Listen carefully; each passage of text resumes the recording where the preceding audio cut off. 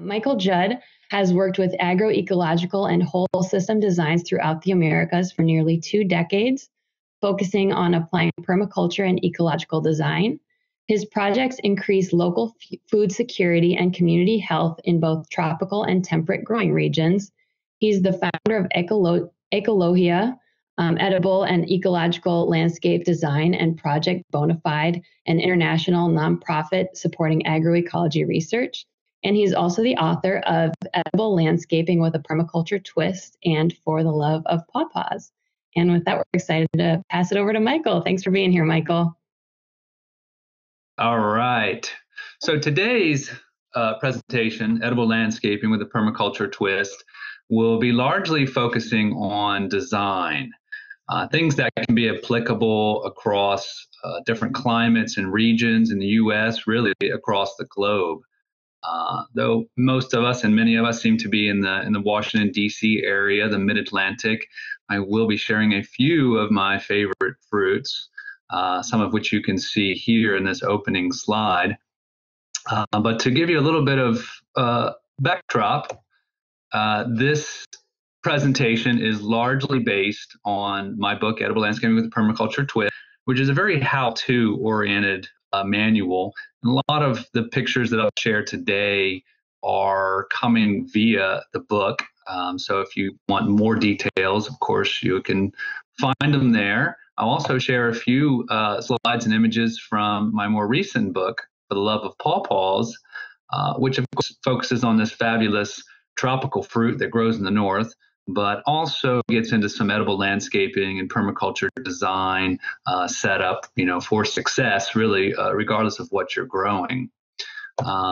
This is where I'm coming to you from. We live in the foothills of the Blue Ridge Mountains in Maryland, and this is a circular straw bale home that we built from the woods that surround us, straw bales, traditional lime plasters, living roof. And this sits at the center of our homestead. We call it Long Creek Homestead. And a permaculture homestead is a holistic design in the sense that it incorporates aspects of gardening, of forestry, of natural building, of social and economic, social and economic design that makes everything flow together like a natural ecosystem. So we'll be going over designs today that are part of permaculture. So instead of trying to expound on all of the potential design aspects of permaculture, I'm going to try and infuse the understanding of it through some simple designs. So I have to start by talking about pawpaws because we just finished the pawpaw season here. The harvest was wonderful. We have a pawpaw festival as well, where we get over 500 happy souls coming out to experience trying the pawpaw, but also getting to sort of see our food forests and gardens, how we grow mushrooms, our straw bale natural building. So it's almost a poster child to get folks out to experience a lot more. But the pawpaw itself is a phenomena in that it is the only member of the Annona family, which is the custard apple family that is in the tropics and subtropics. It's the only member of the family that has migrated north. And it migrated north over millenniums on receding glaciers in the guts of giant sloths and mastodons to slowly adapt all the way up into modern day southern Ontario and Canada. So we're talking about a very unique, a very adaptive species here. And it is a tropical fruit that grows in the north. It is absolutely exquisite in flavor. And I feel confident to say that because I lived and worked in the tropics for 18 years of my life. And sorry, I think I've undid myself there. Okay. And I grew many members of this family. And this pawpaw of the north is one of the best fruits I've ever had. It has a custard-like consistency. It has flavors of mango and pineapple and banana in its sort of best state, meaning harvested properly and having good genetics. It is like nature's dessert. So I really highly recommend people to find the opportunity to, one, grow it if you can, and if not, try it because it is like nothing else that grows around us. And one of the reasons we're not more familiar with the pawpaw is that it doesn't have a shelf life. So it's like a very ripe banana where it will oxidize and ripen very quickly. So another good reason to be growing it yourself or getting it, from a local farmer's market or grower. Now, within the pawpaw, as with many fruits, you're going to have a range from the wild fruit to sort of more selected and crossed bred fruit. So you can compare it to a wild crab apple and a golden delicious to some degree. So at the top there is what you're most likely to find in the wild along the C&O Canal in our region as a wild pawpaw. Now, it can be an absolutely delicious pawpaw, or it could have a lot of strong bitter notes. It could be full of seeds and not a lot of flesh. Whereas the fruit on the bottom is one that's been selectively cultivated, over generations to have very fine flavor notes without bitterness or astringency in it. Very few seeds, lots of pulp, and even the firmness of the flesh can be in there. So that's to say that there are not fabulous wild pawpaws, because there are, and indeed some of the main cultivars in the nursery industry today come from wild found pawpaws that are exceptional. But when you're growing your own, ideally you're going to start with some of the best genetics, which means getting either a select seedling, which means it's coming from trees that are all grafted, or getting a grafted tree itself. Now, if you have a wild pawpaw already, you can regraft those. And I go into that in my book. And grafting is really not that tricky. It's very much like many other things in gardening, a matter of time, timing, and paying attention. So I encourage people to go for grafting because it's very accessible, especially with the pawpaw, which is just behind apples and pears in their ease to graft. And this even goes for outdoor grafting. So if you have an existing tree, if you're thinking right now, oh no, I got a pawpaw seedling, but I think it's from the wild, or I don't know where it's from, you can graft that with a cultivar and you'll be sure that you're getting some good fruit.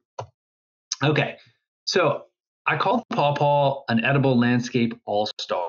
Now, to kind of fit that category for me, it has to be low maintenance, it has to be aesthetically beautiful, productive, and delicious. And the pawpaw hits on all of those.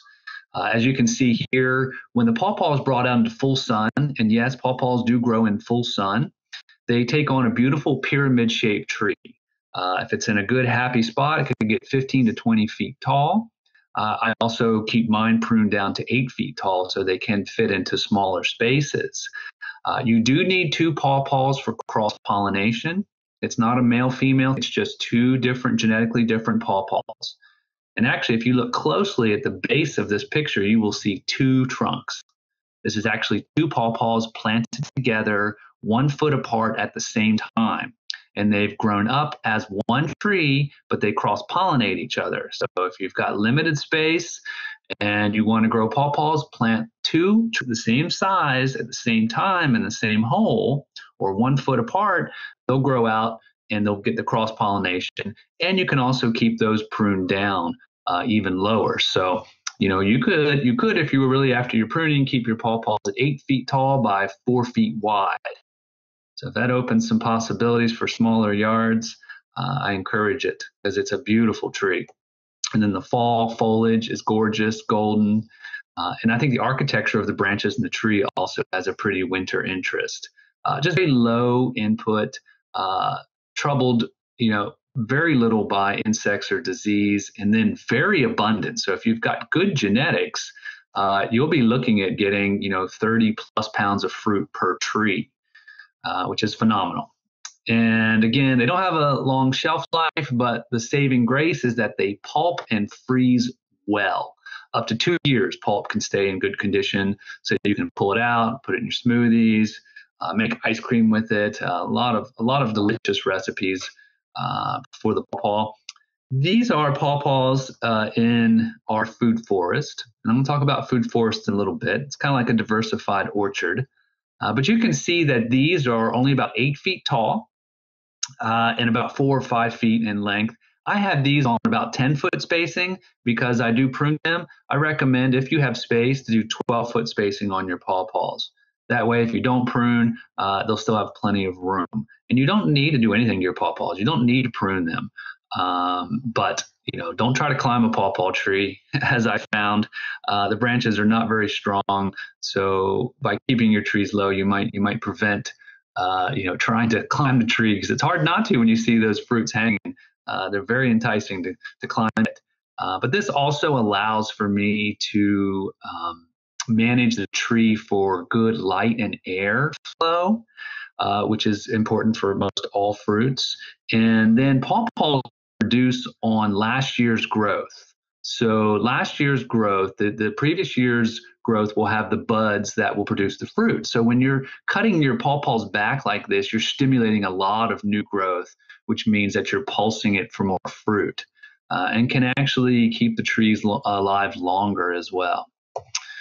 And then you get these beauties flying around. This is the zebra swallowtail butterfly, which is its only host is the pawpaw.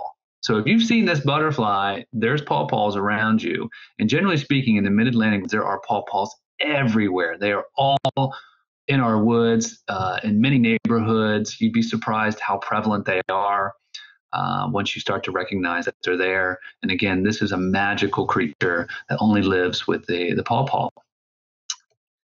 And if you're not sold yet, pawpaw cheesecake is phenomenal. The flavors go so well, whether it's vegan or traditional. We have both recipes in my pawpaw book. I'm really fortunate to work with some forge chefs and some really amazing cooks to come up with recipes for everyone, whether that's whole food or, like I say, old school traditional or vegan. There's something for everybody with the pawpaw. All right. Let's get into some design aspects. All right, so this is the herb spiral, or we say garden spiral, because you can really grow any number of things in it. It's a really fun design. It's kind of almost cliche permaculture in the sense that it stacks a lot of functions. So this picture here is made with granite blocks. You can use any kind of angular stone, even bricks. If you want more design ideas, I recommend just Google searching herb spirals, and you'll see a lot of creative designs, things for children to make as well. But this is the one I use in my book as an example because it's very straightforward. You don't need to have any stonework or any knowledge about how to work with stones to build one of these. Now, this is dry stack, meaning that you place the stones in place, then you fill in the earth. And then you put it, and it explodes because you basically have a really nice raised bed here. Your soil is loose. All that stone creates sort of a microclimate that allows things to heat up early in the spring, and it goes late into the fall, sometimes into winter. And I've had things over winter in these spirals that would die, in the ground nearby because of that microclimate effect. Now, the dry stack and having a lot of this masonry in it, and then not so much soil really, because you're infilling, means that I choose drought-tolerant plants generally for this design. As you can see here, a lot of Mediterranean herbs at the top where it's very sunny and windy. A great place for your rosemary and your thyme. Coming around to the east facing, you can put in more of your parsley, things that might appreciate a little bit of afternoon sun. So what you have going on here is all multiple microclimates as you spiral around. And here's the back of it. Again, that south facing, great place to put in your sage, lavender. And then as it goes low down toward the north, a little more cool, you could maybe do your land cress. Really, you can create a cornucopia of herbs plantings in one of these. If you don't have a sunny spot, you could put your hosta collection in here. Really, it does not have to be an edible design. You'll get a lot of ecological benefits by having all of this stone. It creates habitat for official insects, for salamanders, lizards, things that will help balance the insect ecology for your landscape. So this really stacks a lot of functions, as well as just being beautiful. It creates a focal point in a landscape.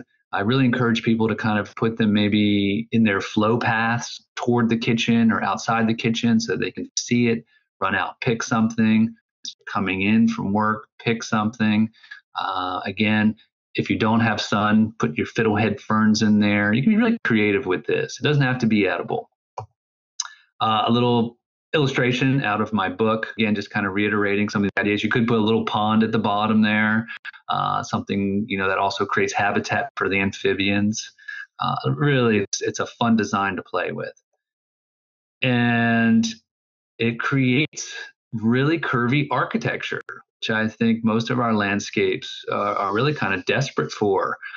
In a world that's kind of gone square, it's nice to cut in the curves and bring in the spiral energy. It really does make a difference. This is a very urban design. This is Baltimore, and I went more with a Fibonacci design with this spiral.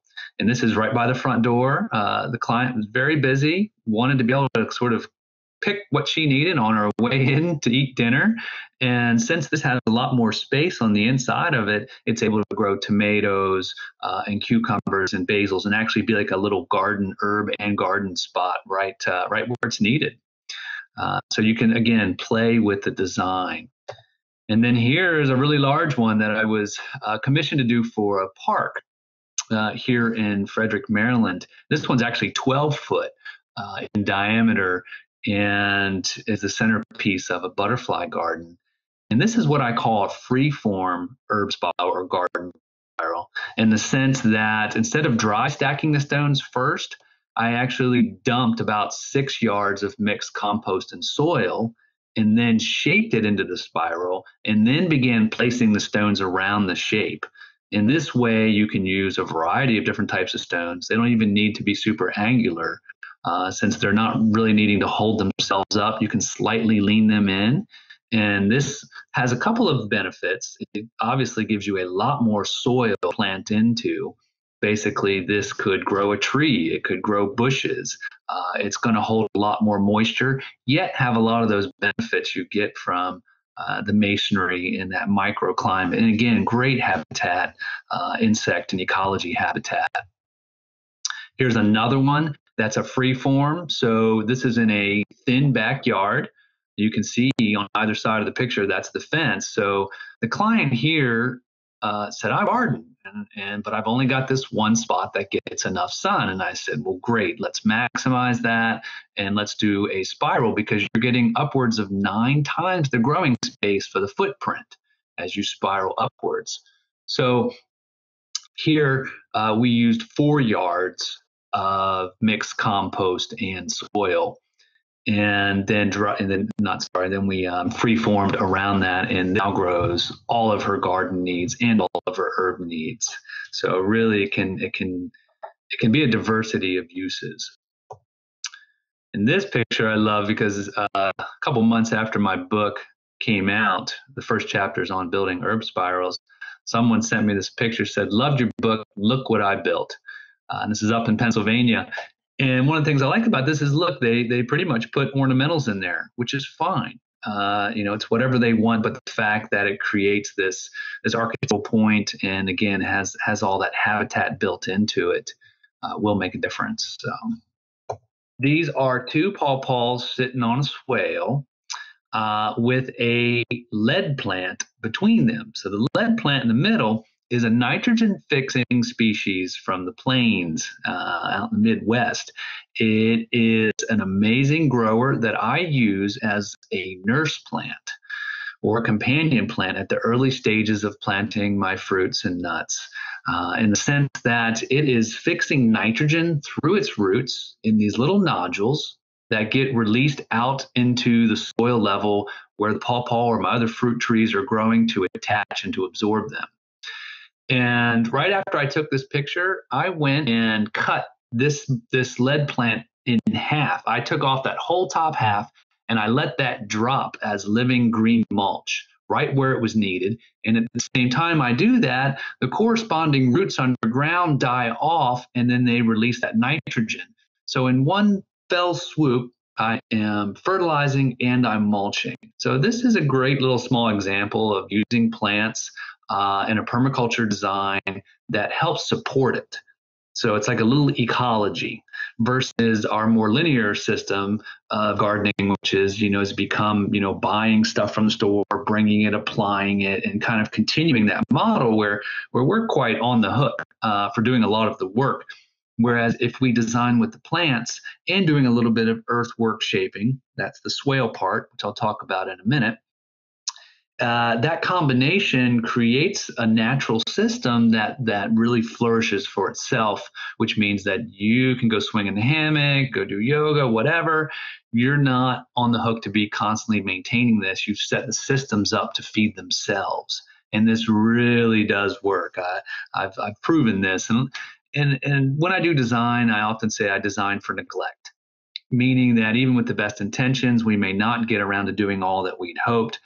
So set that into the design so that it's going to be resilient naturally, doesn't take a lot of extra inputs, and flourishes. And I know this from setting up our food forest systems and then starting to build our house. It took me 4 years to build that house, and I neglected the food forests and all the systems that I'd set up completely, and yet they thrived. So I've kind of, by default there, I've really shown that this is a great approach. Okay, so the swale idea. The swale idea is a dugout basin and then a corresponding downhill berm. So this is on contour, which means that you're going perpendicular to the slope. And you're digging out that basin, putting that soil in the downhill to create a raised bed. I often then fill that dugout basin with wood chips. And as water comes down and falls into the basin, since it's on contour, perfectly level, that water stops and it sinks in. It sinks in and hydrates down through the root zone and is held in the water table perfectly for the plants, not just on that raised berm, but for 20, 30 feet down slope, your whole landscape gets hydrated. This single design aspect dramatically changes landscapes. It improves soil health, and it makes plants, whether that's your grass, your rose collection, or your fruit trees or garden, flourish. I use this probably in 70+% of my designs because of how amazingly effective it is. And of course, you can sometimes, in conditions where space is tight and you want to move water away from a certain zone coming towards your house, you can play with this design by going off contour and then on contour when you're possible. It's a variation of the rain garden, the terrace. It's really just working with water so that it's not a challenge, but a resource. And then they're beautiful. They're sinuous. They follow the landscape. So even if someone doesn't know what they're looking at in your landscape that are swales, they'll just think how beautiful, because it just fits, because it's flowing with the landscape.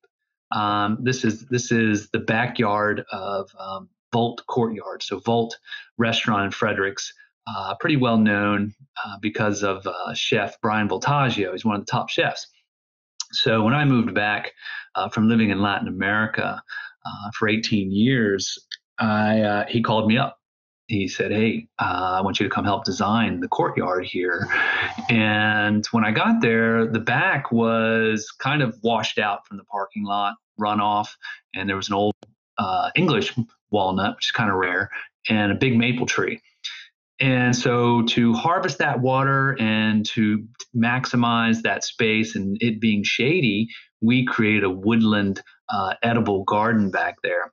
And this tear-shaped rain garden in the very beginning here captures a lot of that runoff, and then what overflows from that gets caught into the swales, so that this is also functioning to help mitigate, filter, and utilize, the runoff that was coming into it. So it's a stacking function, to take care of our environments, and then yet, make it very productive. All the wood chips in there create fungal environments that also can break down any kind of toxins that are coming in. It's just multifunctional, beautiful, and then of course very tasty. Okay, so it doesn't always have to be edible to really have, a lot of value. So these two small swales are right outside of a client's house that loved, tulips. So I was like, fine, okay, you want to steward the runoff from your roof and from your yard. You want to cleanse it. You want to make sure that it's not just racing off into the watershed. Let's cut a couple of small swales here, and then, what you would like. You're still getting so much benefit and function from having those swales in place. And they can be very small. I mean, a swale could be 6 feet. It could just be like a smiley face just down from the downspout of your house, helping to sort of sink that water and cleanse it and then create a great growing opportunity. So I think these are very ecological. And then, of course, they can also be edible. This is a design that I created here, I think, Tacoma Park, sort of a more northern DC neighborhood, where they had a lot of water coming in, and we had to really, in very front left corner here, you see some stones. Sometimes when you have water coming in strongly that you can't mitigate before it gets to your property, you want to slow it down, begin to spread that force. So there's a couple of tricks to adding in if you've got a lot of water coming in. And some of these are actually slightly off contour so that the water continues to move a little bit, but by the time it comes out the end, it's all been absorbed. So very beautiful, very functional. On a larger scale, this is out near Shepherdstown in West Virginia. This client really wanted to steward all of the runoff from her property and the stuff coming in, the water coming in from the neighboring property. So we swaled it, and you can see how sometimes the contour can change depending on the slope. So these are all on contour, and these are rather large in that they were to become a food forest. Now they are a food forest. They're planted with fruit trees and companion plants, ground covers, all kinds of fruit bushes. And you see we've just started to fill in the wood chips in the basin there, but ideally that basin gets filled all the way up with organic matter, because that becomes eventually part of the compost building for the raised bed next to it. It begins to break down and become very rich. Sometimes I'll come through about every 18 months and I'll just dig, I'll take that, what was once wood chips or cardboard and straw and leaves is broken down and it's right there, and I'll flip it right onto the bed next to me. So it's in place, and then I'll relay wood chips or cardboard or organic matter, leaves, whatever I have. And in that sense, I'm creating compost in place and I've got it right where I need it. And then also it expands that region of humidity and fertility for whatever's growing on the beds. The root systems can start to, get into that juicy compost right next door from the basin. So I'll tell you, there's just so many benefits to designing like this. This is our garden up here. We have like a woodland setting, so our aesthetics are a little different. And if you look closely, I always keep my gardens covered. I don't like to have my soil exposed. So you got a lot of straw here. But if you can look closely, you can kind of see the basin, sort of that valley, and then the raised beds, the ridges, and they're one after the other, after the other, after the other, after the other. Most of the water is being first one. But these ridge and valleys all the way through create microclimates, hold moisture, build organic matter and fertility, so that the whole garden zone actually becomes humid. It becomes one large fertile zone, and things grow wonderful out of this garden. I hardly do anything but stick things in and come back and harvest. Again, having constant organic matter is very important. You really don't want your soil quota and your fungi to dry out and die.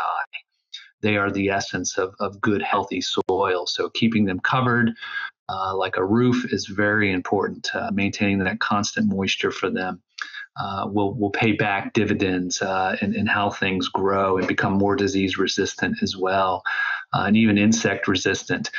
Again, one of the tricks to the insect balance is having habitat, having beneficial habitat for for the predators. So, that can be perennial plants. That can be the herb spirals. We're going to talk about hugelculture beds. A lot of things, just stacks of stones and stacks of sticks. Don't clean up your garden and your landscape completely at the end of the season. Leave space for beneficials to be there. They will help balance the insect ecology in ways that we can't.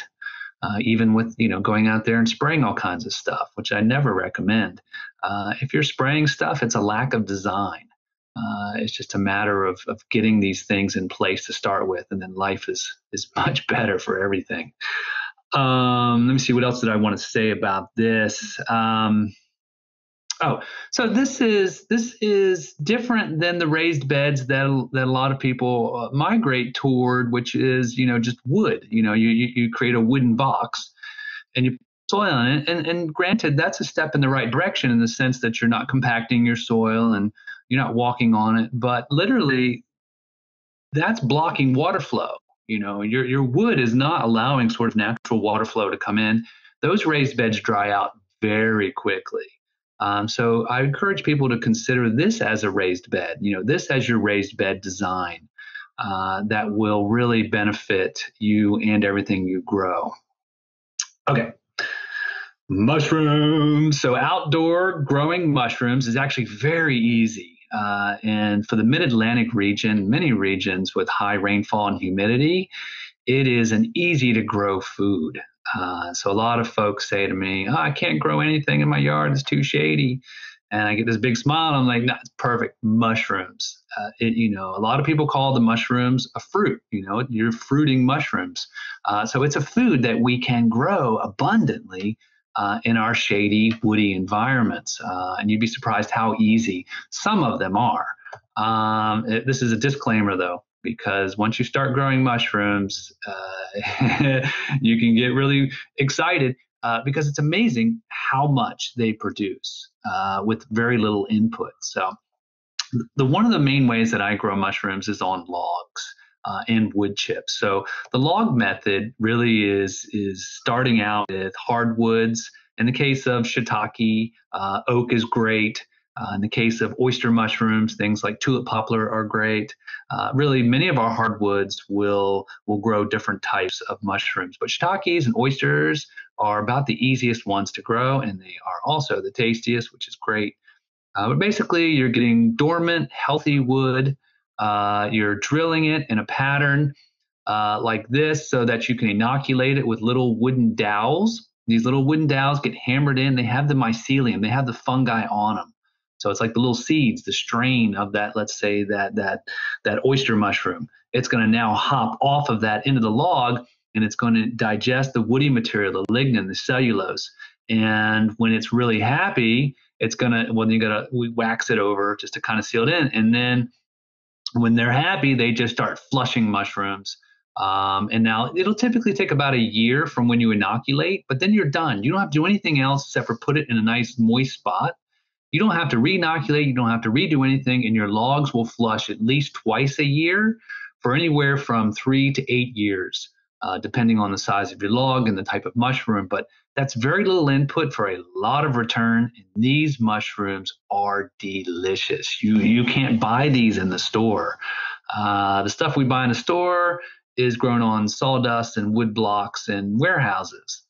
And I mean, they're still good. I eat them when I run out of my own, but these are exquisite. I mean, the flavor profiles, I mean, it's just, and they're grown in the elements. So all of that is in there. So I highly encourage this. I actually teach workshops in the early spring, and then in the late fall, we usually do mushroom workshops. We have a couple coming up here this fall as well, where we drill the logs and everyone gets to take one home as well. So it's really easy to learn. And then again, we're in a perfect environment for growing mushrooms. Another one of my favorite mushrooms is called the wine cap. As you can see, it's got a beautiful burgundy top. This is kind of a terrestrial fungi in the sense that it likes to grow in organic matter, wood chips and straw. It's also called garden giant because it works so well within gardens as well. To create a patch, this is out of my book, really, it's about wood chips. You can lay down straw. and then cardboard as well. All of these are rich in lignin and cellulose that the fungi love to eat. And you will get hundreds of these wine caps from creating these patches. And they are delicious. They're very meaty, much like a portobello, and can get up to like 5 pounds in size, but are really nice when they're smaller and the caps are not yet unfurled. And you can retrofit around an existing tree by doing this. So say you have an old apple tree that needs mulch anyway, you could go ahead and you could do a big patch of these under it, and that would benefit the tree. It would create fungal networks for the tree. It would mulch and hold down moisture, and then it would give you the mushrooms at the same time. So again, a lot of stacking functions with the fungi in the sense that it builds good soil, fertility, holds moisture, and then creates an awesome medicinal, edible, fruit, so to say. All right.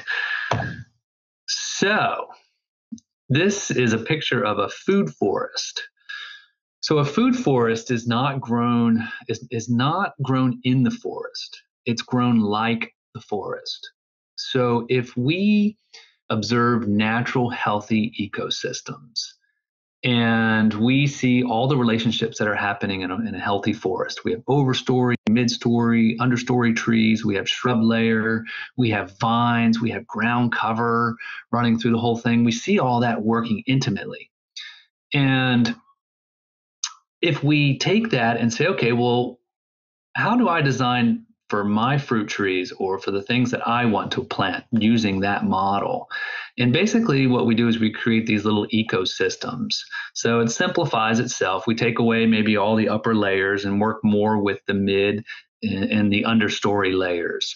So that we make sure we get plenty of light for our fruiting species. So let's take, for example, let's say this fruit tree in the middle, let's say it's a che fruit, C-H-E, wonderful fruit in the mulberry family. Highly recommend you looking that one up. As our main fruit producer. So instead of sticking it out in the middle of the lawn, maybe with a couple inches, of mulch, let's go ahead and create a patch for it. Let's create a little ecosystem for it. And so a food forest can literally be 8 feet by 8 feet. You don't need a lot of space. It's a concept of diversity. So your fruit trees in the middle, and then we want to plant the things that it's going to need. We mentioned earlier things that fix nitrogen. Let's get nitrogen fixers in that root zone. Let's get things that are going to draw in beneficial insects, things we call insectary plants, things like yarrow, which has a really cool architecture. Spiders love it, beneficial spiders. Pollinators, echinacea, tickseed, coreopsis. Let's get them in there. Let's get more insect activity. Let's get more pollination and fruit set. Let's get mulch in there. Let's get things like comfrey, things that are going to, after they die, they come back and feed the soil. So it's like planting your mulch in place. Strawberry is why the tree is young, is a great ground cover. So really, it's not super important exactly what you're going to plant here. I encourage you just to kind of go for it, learn from it. Really, you're creating diversity instead of just kind of having just a fruit tree all by itself. So it's hard to go wrong. Keeping those nitrogen fixers in there is very helpful, and creating sort of a good fertile soil to start with so it can handle having all these plants is another part that also dovetails with holding moisture. And I'll talk about that here in a minute, how we create these food forest patches. But here's an example of a young patch out in one of our food forests many years ago. And in the center of this little patch, it's kind of hard to see, but there's a young jujube tree, another fabulous fruit for our regions, the jujubes. But we have a lot of deer. So it's like, okay, so I'm going to design this food forest patch to be things that I want to harvest and utilize, but then also to stack as a sort of living deer fence. So starting in sort of the top up right-hand corner here, we've got Egyptian walking onion. Awesome, perennial, funky vegetable that puts on these little bulbs in its head, and it looks like it's from outer space, and then it gets heavy and it falls down and it roots, and that's how it walks. And these can be harvested almost year round. I highly recommend these. Deer don't eat them. Love it. Next to that, coming down toward the center of the picture, is a very spiky gooseberry. It's a very thorny. Deer come up to that, and they poke their nose, like, oh no, this sucks. I'm moving on. They come to the very middle here, and it's sage. They don't like aromatic herbs. Next to that's wormwood, and also medicinal, and they're like, not having that. More Egyptian walking onion, and they've walked on, and they never got to the juicy jujube in the middle. So you can have fun with this. The perennial companion plants in permaculture, we call these guilds. These food forest patches can really kind of be what draws you in, maybe what you will utilize and harvest from. And then you see a little baby pawpaw over here in the far right, sitting on the swale. And in the very back of this picture, you can see a little bit of the hugelculture bed, which I'm going to talk about, but you can see sort of the raised bed back there with a little bit of wood in it. All right, I'm getting excited here. Hold on. Okay, so the food forest can really fit almost any landscape. This is actually right next to a pool, and we've got figs, we've got rose hips, we've got different types of herbs and alpine strawberries down in there. That's a hardy kiwi arbor in the background.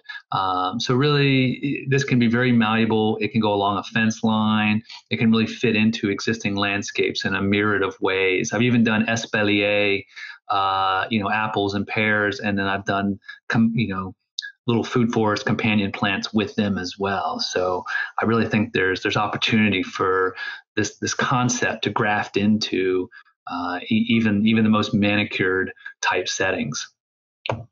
All right. So Mike's Deluxe Sheet Mulch is a recipe from my book that's really kind of a jump starter for creating a healthy soil. Most areas do not have healthy soil. We usually have compacted earth and grass and weeds. So you can start right on top of the grass and right on top of the weeds by doing a very thick sheet mulch. Sometimes this is also known as lasagna gardening, very similar in that we're creating layers of organic matter that with time break down into sort of compost and hold moisture. Now, I like to go deluxe in the sense that I like to add the wood chip layer in, a good solid 4 inches of wood chips. This will give you almost 2 years of soil building in one go. So you're laying this down. Ideally, you're letting it sit for a year before you begin planting into it, though you can go ahead and you can retrofit something you've already planted with one of these. It will only benefit it. But this will begin to break down and continually feed the soil cycles and build fertility and hold moisture. It'll act like a big sponge. So here's a couple patches for a client. This is typical spacing, about 20 feet for small fruit trees. Just put this in place. And you could do a different aesthetic covering. You could cover this with regular mulch if that's what fits for your site. But getting those layers in there, whatever you have. If you're going to let it sit and you've got access to manure, put that down. Put down your compost, newspaper, cardboard, wood chips, straw. Be careful with too many leaves. A lot of times leaves will mat together and create almost an impenetrable layer. So be careful with your leaves. If you're going to use leaves, try to mix it up with other materials so that you avoid getting that matte effect. And then, of course, you could cover it with a nice mulch. You could create an island. This could be carved out. You could edge it, and you could make an island that looks like a beautiful manicured landscape design. Yet it's stacked in there to begin building fertility. Here's an example of 2 patches at our place that have running comfrey in it. So I've got many types of comfrey. I have a couple that are running, which I love because they help me maintain my spaces. As they die down, they feed the soil, and these will actually grow up. They'll sprout up quickly in the spring. They'll put out the first flowers. Wonderful pollinator. All the bees, solitary and the honeybees, they just flock all over this. It's one of the first foods for them. And then about August, it'll die back down and create this mulch mat, and then it'll reshoot itself. And it just does this pulsing to where it's actually feeding the soil cycles and providing all this bee fodder. It's also great animal fodder. We have lots of deer, but they don't keep up with it. So it does provide food for them. These 2 patches are about 15 feet apart. I've got young pawpaw trees in the center of them. The large tree to the left is a black walnut. So yes, pawpaws grow well with black walnuts. So do mulberries, so do persimmons, so do gummy berries. Many, many, many, many things grow with black walnuts. Do not be afraid. Okay, hardy kiwi, also known as kiwi berry, is a very ornamental vine. Actually brought into the country originally as an ornamental. Actually, I think a lot of it came in through D.C. There's some famous varieties. I think Dunbar Oaks is from the D.C. area. Anyway, it's a cousin to the fuzzy, but its skin in the size of a very large grape, and you eat the whole thing. You can see it here in the bottom. Sometimes, like I say, called kiwi berry. It's delicious. It has all the flavors, all the sweet flavors of the kiwi without the acidity, and then it's got smooth skin, so you just keep eating them until you get sugar belly. And they're super productive. And ornamental. You see how beautiful those are. But you must be prepared if you're going to plant these. Think of wisteria with like 100 pounds of fruit on it. They are very productive and they are very opportunistic growers.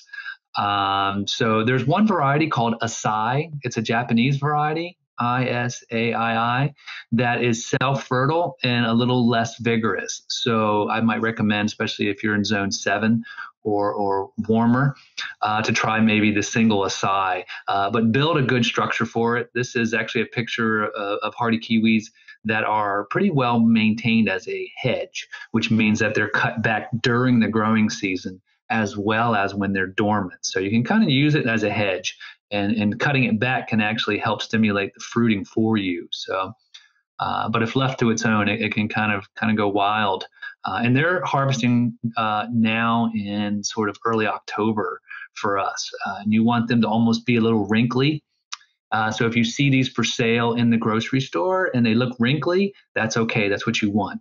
Go ahead and try them and buy them. And I do recommend them as a very beautiful ornamental. They make great shade structures. I use them for pergolas, for sitting areas.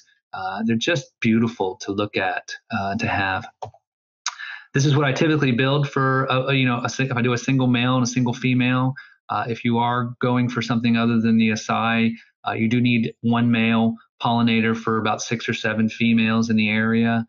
And I build usually these with black locusts, so that it's really sturdy and can hold that weight. Remember, a female can produce 100 pounds of fruit.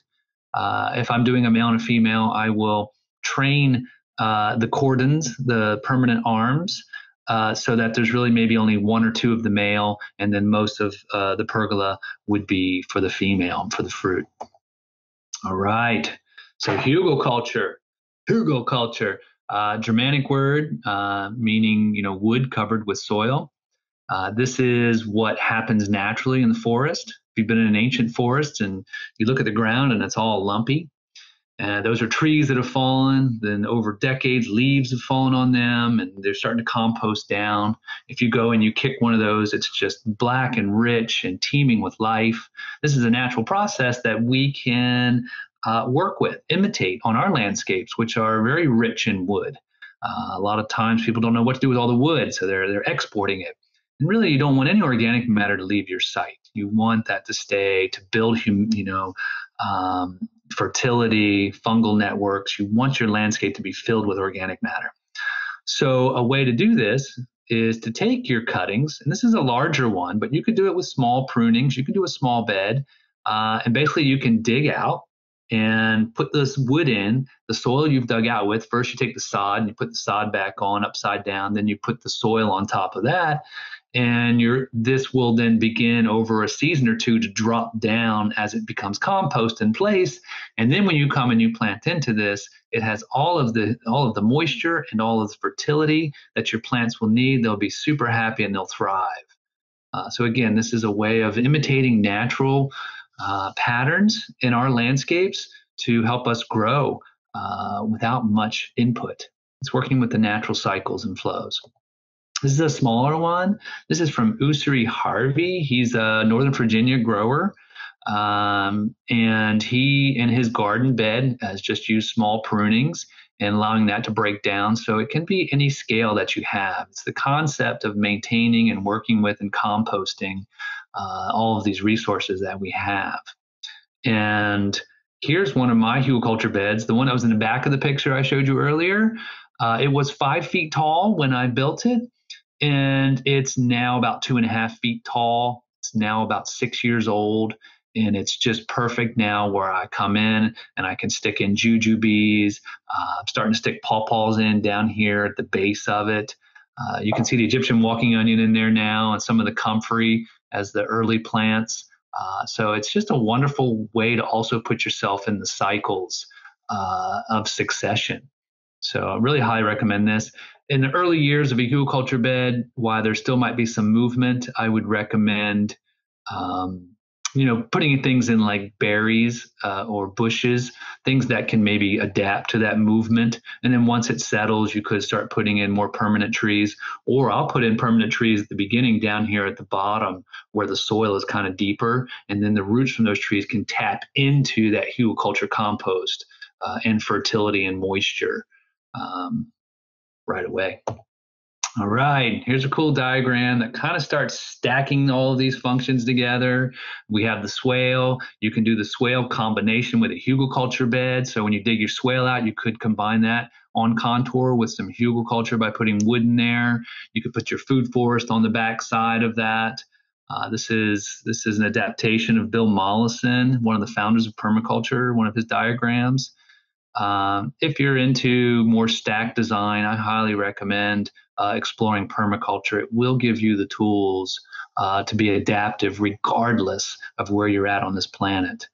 It's such an amazing design approach because it really doesn't have any limitations or ceilings.